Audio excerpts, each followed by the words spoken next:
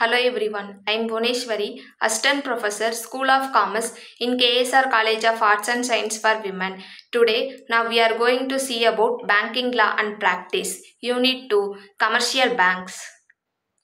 Commercial bank, a financial institution that offers checking account services, make various loans and offer basic financial products like certificate of deposit and saving account to individual and small business.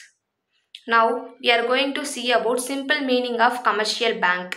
A commercial bank is a financial institution that providing services like loans, certificates of deposits, saving bank account, bank OD, etc. to its customer. This institution make money by the lending loans to individual and earning interest on loans.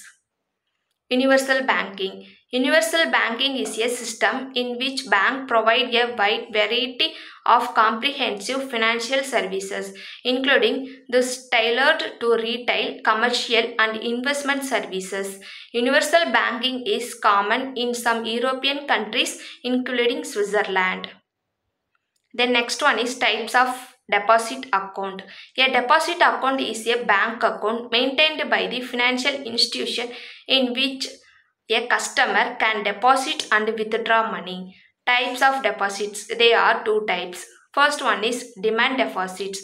They are classified into current account deposits, saving account deposits. Then next two types of time deposits. They are classified in recurring deposit and fixed deposit.